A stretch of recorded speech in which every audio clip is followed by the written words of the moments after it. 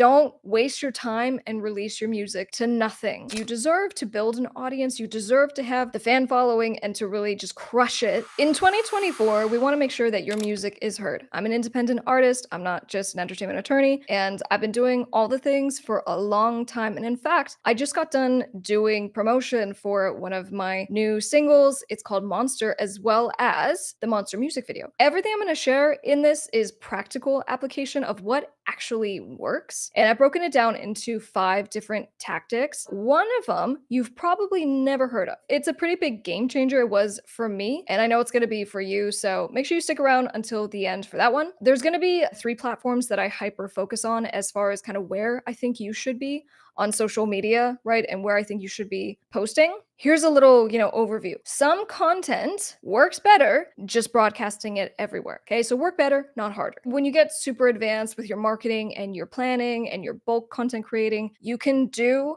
more advanced things with having different content on different platforms on different days. I don't think that applies to most people, and I don't even think it's necessary, including for me. I have 3 different brands and I post on all the platforms. Anyway, so I'm going to talk about all these strategies, and I know it's going to help you a ton. So make sure you subscribe to this channel because you're gonna love this video, and I release free new videos for you every single week. Starting with the first way to promote your music in 2024, here are some tactics that are very specific to TikTok. Now, let me just say, it's not like, oh, you need to get on TikTok and you should start posting. Like, this is not generic advice. This is very practical advice. And so the first thing is, obviously, please start an account. If you still haven't gotten on TikTok for whatever reason, understand that that hang up is your own. It's your own perception. It's your own kind of whatever. And let me, I'll pretend for a second I'm the label. I'm telling you, please just do it, because you are cutting off potential audience and the potential to even go viral, the potential to get new fans, the potential to make money. So number 1, go get the TikTok account. Make sure it's the same username as your other, social media handles for consistency. But the nice thing with TikTok is that they've made changes recently with how you can not only upload music, okay, you can actually upload it directly from your phone now and rip it from, videos that you have, but fans can add your song to their Spotify from TikTok. Spotify and TikTok, and specifically TikTok, is just making this super easy. So it's silly if you're not there, please go. Now, the format that is used is, like this with my phone. I'm live streaming right now. There we go. So it's the 9:16 format for all videos, which is the same for all the other platforms that I'm going to be talking about. My method to madness is that I absolutely dig making content on TikTok. Not required, but let me just give you a couple of ideas to think about. And one of which is you can now download your videos before you post them, because, right, if you post them, you can download them after the fact, but there's going to be a watermark. That's not cute. And PS, if you upload that video with the TikTok watermark on other platforms, the video will get suppressed because the other platforms see the watermark and they hate it. They're like, stop promoting other platforms here. So what you do is that you just download the video before you post it. Now, for me, the reason why I really prefer making content on TikTok is because I do a lot of viral things as far as like viral sounds, and I add my own music. So for me, making content in TikTok is just easier. That's my method to madness. So I really like going through, and as I am consuming content, I save or I favorite videos that I think that I can recreate their own brand for what I'm doing. So in your time where you're like, mindlessly scrolling on TikTok, really pay attention to stuff where you're like, I could do that, because if you favorite it,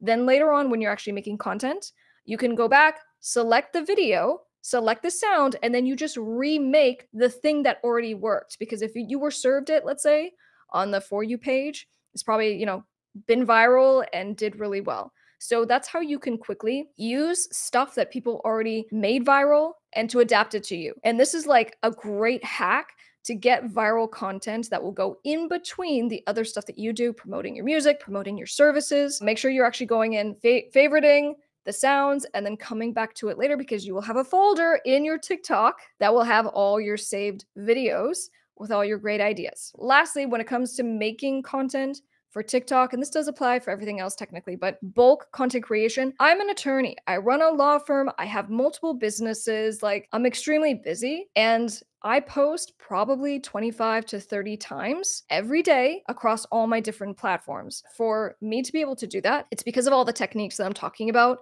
in this video, one of which is bulk content creation. If you're someone that does your hair and you want to get dressed up and you want to look a certain part before you make content, that's cool, but it takes time. So if it's going to take you 45 minutes to get ready and to set up your lights and to do all the things, please make like 5 TikToks or 5 pieces of content or 10 pieces of content. I'm at the point now where I'll dedicate, 2 or 3 hours, maybe even more on a Saturday, and I will make weeks of content because I've just done it so many times now. And I don't want to do it every day. I don't want to do it every weekend. But it also is just better to be kind of in that headspace. Know what I'm saying? Because you're just on a roll at that point. You're coming up with ideas and it can be fun. So just do it. Number 2, this goes back to the whole you're making these videos and it's that 9:16 format. Instagram Reels. You can obviously create original content in Instagram through Reels. If you do it, awesome, love it. And you can do the same thing with sounds and adding captions and doing all the cool things. If you make your content in Instagram Reels, just same thing. Please download the video before you post it because then you can go and post it on TikTok. So, however you make the content, cool.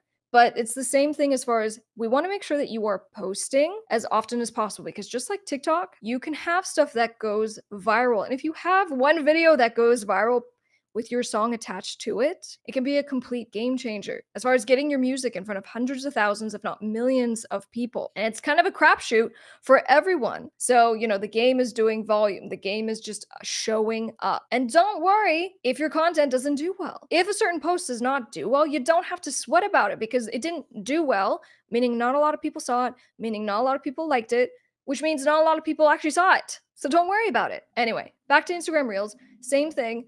Instagram is favoring right now Reels as well as carousel pictures. That would be kind of my mini tip. You want to focus on the Reels. Okay, we want to make, video content if possible. But something that you can do, which is great, is have a carousel of like 5 or 10 pictures. They don't even have to be great pictures. But what happens is that when someone is on Instagram, when they see your post go by, if they don't like it or something and they refresh later and they come back into Instagram will show them the second photo. Same thing, third photo. So they will literally show your post to the same person a bunch of times. So it's a really smart way to kind of, reach out to your audience, get some more interaction. But Reels is where it's at. We're going to get you pushed out. We're going to get some new eyes on your stuff and we're going to get followers for you. And let me just give you a quick example. So back to we released Monster. One of the things that I had done was to create one of these little like viral focused songs. So it had a Rammstein sound attached to it, which is, a band that I dig. I feel like it kind of works with my dark pop, inspiration, so to speak. But anyway, the whole video was about just doing something that I thought was like entertaining. I thought my audience would kind of like it. And it didn't directly promote my song. All it did is at the very end of the video, it said Monster music video out now. And I just had a hunch that based on kind of doing it that way, it wasn't super spammy. It was meant to be more of like entertainment, that it would do well. And in fact, it ended up doing over 100,000 views organically through Instagram Reels. That, drove obviously awareness. It drove new followers. So these are tactics that really work. Moving on. If you're getting value out of this, please like this video. It helps to tell the YouTube gods to push it out to more people to help them. Number 3. Same thing, the 9:16 video, which of course you could create on any platform. You could even just record it in your phone. You could record it in CapCut if you like to do some blemish, skin healing and make yourself look 20 years younger. You know what I'm saying? Do whatever you gotta do. But anyway, so YouTube Shorts is, I believe, where you should push just as hard, if not harder, than the other 2 platforms that I just talked about for 2024. And it's because YouTube is making such a push right now to get people into the whole, like, we're like TikTok. And so they're pushing the crap out of your shorts. They're doing it way more than the YouTube long form horizontal videos. And even now, if you do searches on YouTube, they show you the shorts results, usually first and before the actual videos that come up. They're pushing it that hard. I know, and I can see that the organic reach and the results that are happening for myself, but also clients that I represent, it's there. It is happening. So like take advantage of it is what I'm trying to say. You're going to get big numbers and you're going to get bigger numbers than even, your music videos or how those exact videos that you post on the other platforms will do. So please do it. So we have TikTok, Instagram Reels, and YouTube Shorts. I spoke about those 3 because you need to choose 3 platforms to really hyper focus on. And if you do extra and you're like, I'm posting to LinkedIn, I'm posting to X, I'm posting to, what's the new one?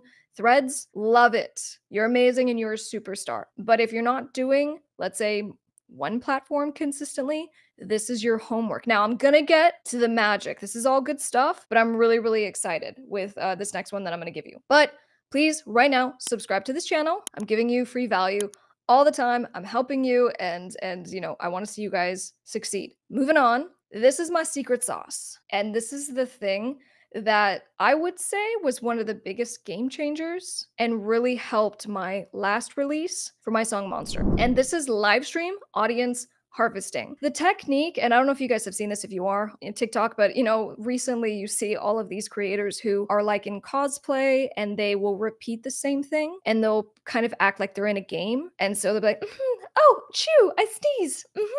Chew, I sneezed. And they do the same kind of thing over and over and over. That's not quite what we're doing here, but sort of. So the technique is to go on a live stream, pick your, best platform that you have, okay? And on the live stream, you're going to kind of repeat the same thing, which is you have to have one call to action. Now, for example, the first time that I did this, my call to action was to join my newsletter, which is a great way to harvest your audience. And so you're not reliant on the algorithm, you're not reliant on a social media platform. And when we were kind of doing it, we acknowledge people who come into the live stream because some people just stop by and they don't say anything. Some people will. But for example, let's say people who are commenting, it's John. John stops in. You go, John, hey, how you doing? And John's like, good to see you. John, so good to see you. Hey, John, are you on my newsletter? If not, go get signed up right now. Come back. Let me know you did it. And then give them a reward. You don't have to do this, but it helps. So I tried over the course of like a couple different days, I tried different things. So on one day I did a spin. I go, John, I'm gonna give you a spin because it was more like a 3/4, shot. And so I would step back, I would do a spin when someone did it because I had my other computer up, which showed when people were subscribing on the newsletter. So it became a game. John, go right now, go get on my newsletter. The link's in my bio, or I linked it in, as a comment to this live stream. Let's go, let's go, let's go. And then John would go subscribe. I would see it. And then I go, John, thank you so much. He came back. I did a spin. And we did that for like 30 to 60 minutes. And it's so incredibly powerful because if you call someone out directly, psychologically, they feel like they need to do it. Now, here's the thing. If they're stopping in on your live stream, they probably like you. And they're probably going to want to do the thing anyway, and they want to support you. And sometimes people just need to be told what to do. We did a different night because you know what? We don't want to get redundant. We don't want to go night after night after night saying the same thing. It gets boring. We did the newsletter, and so we did it as a pre-release for the Monster music video. And we go, if you get on the newsletter, you'll be able to see the Monster music video early. So then there was an extra carrot of you get this benefit by going and doing this action. So, we harvested just hundreds and hundreds of people over the course of, a couple of days. And then, send out the video. And then the next call to action might be, okay, so now we're going live on the actual YouTube channel. So before the actual launch, we got on the live stream was, hey, go subscribe on the YouTube channel. And then to have a reward. So you might do a hat tip. I did kisses, mwah, mwah, mwah, for you, Johnny. Thank you so much. And just to make it a game. It's amazing for harvesting the people who actually care about what you're doing because you tell them exactly what they need to do and you put them into a place where you can reach out to them later on an actual email list that you own, right? That you can email. And then great things happen from that because then they, most people open the emails. Hey, my new merch item is available. You get some purchases, you get subscribers. I mean, it's a game changer. So live stream, audience harvesting. It's good stuff. Moving on, and this is the last tactic that I'll go through, but again, as far as like really giving you some things that are going to change your ability to reach new fans, to get your music out there, this is the stuff. So let's talk about the posting schedule and how it should work. So here's kind of my method to madness. If you don't really have an audience, obviously doing like this big pre-promotion and go pre-save my link and all this stuff, it might not be as effective. But if you do have a reasonably sized audience, you have like 50 people or 100 people of like dedicated fans, then doing all this pre-promotion is really going to help getting the pre-saves, getting them, signed up on the email list. It's all really good stuff. But at a minimum, your heart and your blood and your sweat and your tears absolutely have to go into play when you release the song and then for a very long time after the song comes out, which means for a single, like 6 months. And if it's a really good song that people seem to be responding to, you really should be promoting it for years because you never know when something's going to get picked up on the algorithm. It might get a placement in a TV or film,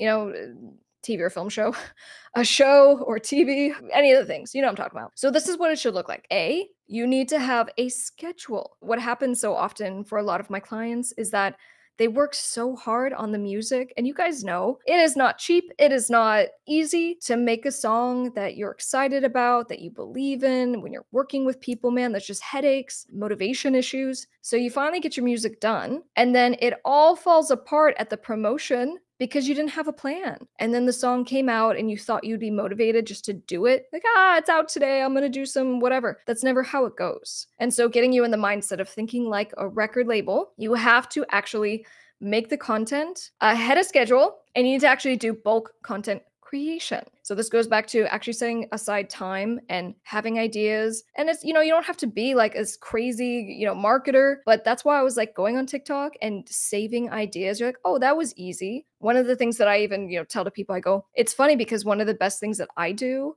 is walk. It was my first video that went viral. I was walking downstairs. It was my first million. Most of my viral videos have a common denominator of something just very simple. It's walking with a sassy text on it. That works for me. And so you do have to figure out a little bit of what works for you, but like save ideas of what's working for other people and try it. Now, make sure you recreate your best performing content. You were singing in the car a cappella, or you're pulling a prank and then your music's just playing in the background. Whatever it is, recreate it every time you have a new song release and try different things. All right. So I do have like a marketing schedule and some ideas of like how to promote your music and all the things. And it's for free. It's like part of a jumpstart guide. I'll link it down in the description so you guys can get that. It has like a free split sheet as well, and just an overview of kind of how to help you. But really getting a schedule and executing on it is almost more important than the quality of the music. Don't waste your time and release your music to nothing, because you deserve to build an audience. You deserve to have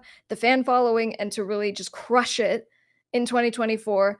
I'm going to help you get there. Make sure you subscribe. I love your faces, and I will see you on the next one.